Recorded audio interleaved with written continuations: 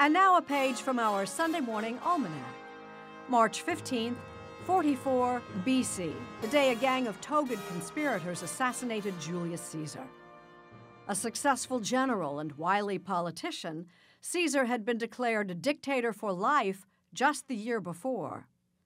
Fearful of his power, Caesar's rivals plotted to kill him in the Roman Senate on the Ides of March, and even persuaded Caesar's protege Brutus to join them. The story has been told and retold countless times since. Of course, in the play by William Shakespeare. A soothsayer bids you beware the Ides of March. A 1953 film version featured James Mason and John Gielgud as co-conspirators Brutus and Cassius.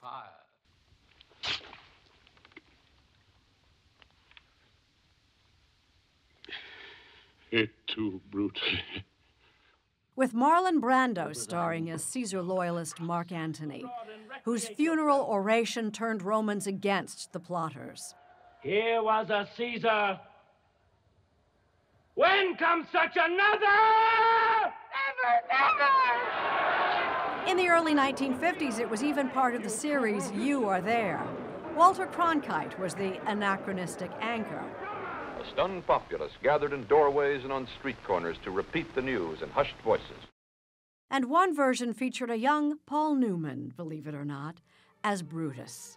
The killing of Caesar set off a years-long battle for power.